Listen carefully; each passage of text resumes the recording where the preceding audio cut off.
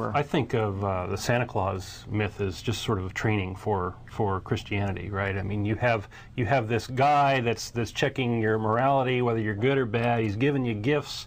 If you're good, you get a lump of coal. If you're bad, and it's just like Christianity, right? If you're good in your life, you go to heaven.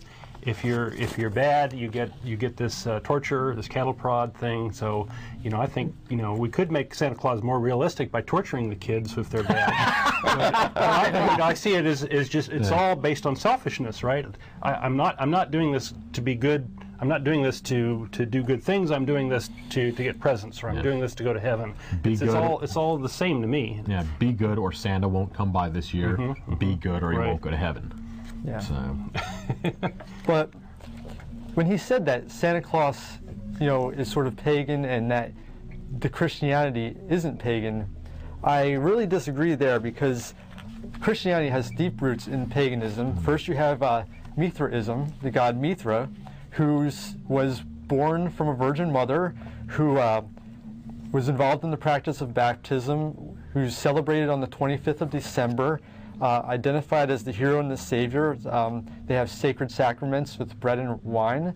And Mithra existed, or didn't actually exist, but was celebrated as a god hundreds of years before Christ came around. Right, and there's even more things. He had 12 disciples, held a Last Supper, was resurrected after 3 days in the spring equinox, and ascended to heaven. Wow. It's like, can we swipe all this stuff? And I'm sure Christians would claim that there's no other gods except their God. So this must be a myth, right? So why is Jesus and all this copying this stuff that's definitely that everyone would agree is a myth? So I don't get it.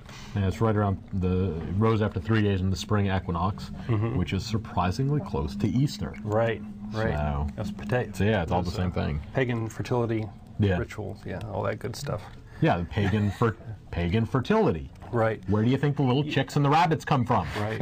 And you can make a stronger claim. I don't think there's anything at all about Jesus that didn't have some sort of precedence in other myths and stories that were floating around at the time. They just sort of grabbed all this stuff and pulled it in and called it, one thing. And in fact, the whole Jesus, virgin child, child of virgin birth, all that, and Christ, this Spirit being, were really sort of two separate things at the time, and they kind of got merged into the same. Paul,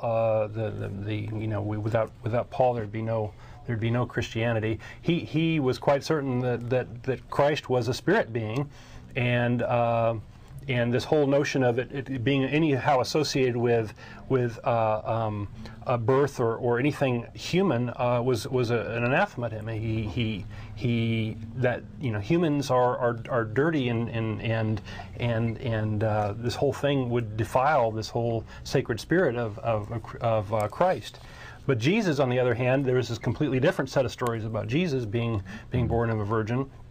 Of course, there's lots of contradictions in the Bible about the lineage of Jesus, right? I mean, if Jesus is born of a virgin, then that kind of casts some serious doubt into the whole Davidic line that was supposed to have led up to him. The two different versions of it that nobody can seem to agree on.